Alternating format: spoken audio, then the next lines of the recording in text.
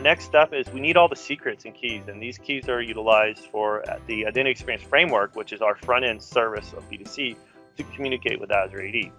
That's right, we have to communicate to ourselves, and by that virtue, we require you to create some web applications allow us to communicate. One is going to be a kind of a web API app that allows us to talk directly. Think of it like a service level, so it communicates directly.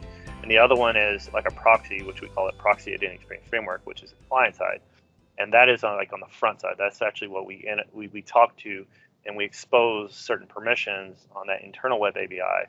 So it's kind of looking into that internal web API. So you have these kind of two application layers. One's being kind of the native application that can kind of impersonate the user, and the other one, of course, doing like RPC call. But the other one is communicating and getting those permissions to be able to impersonate the user itself. And so that's kind of really the intentions by having those applications. The next step is for the policy keys.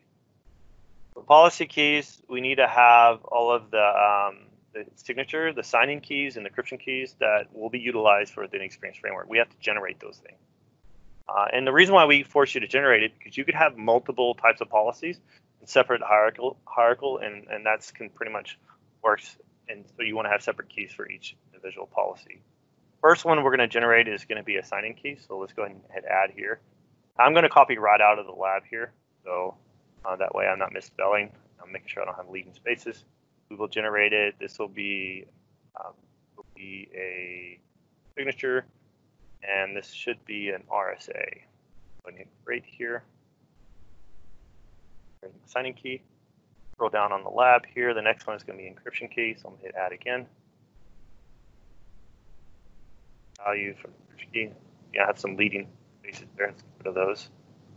This is going to be RSA as well. And then, of course, encryption. I'm going to switch that to encryption, right? My encryption key.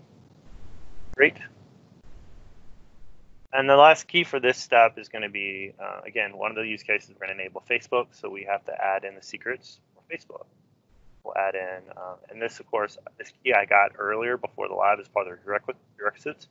And I'm going to manually input this because this key was generated by Facebook. So I got this value from Facebook when I went and followed that other step. Now I've already copied these secrets from earlier. I'm going to go ahead and copy the secrets.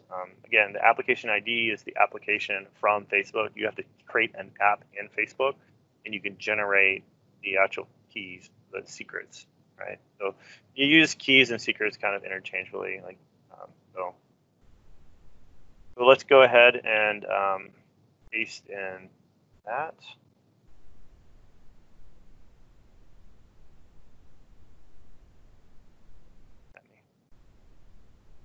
The name is, I copied the name as well. We give you the name called Facebook Secret. It's important you follow. It is strongly typed, so make sure you copy it right out of the lab. We can always change this. You'll notice that it appends it, not appends it, it does a prefix of BDC_1A underscore. And this is important because this is kind of the way that we can define that it is, the policy engine can identify that that's actually a part of our custom policies. So a little fun fact, you look at the user flows versus custom policies, one has the 1, the other one has an A. So I don't know really what the A stands for, maybe advanced or something, but anytime you see an A, that's usually associated with a custom policy. And we'll pin this automatically. We'll reference this in our Identity Experience Framework, which I'll show you in just a little bit. We've got our 3 keys here. We're doing pretty good. Our next step is going to be the one that I mentioned earlier, I kind of skipped over, which is adding those other applications. So the Identity Experience Framework app is going to be able to get permissions to be able to do the authentication kind of behind the scenes.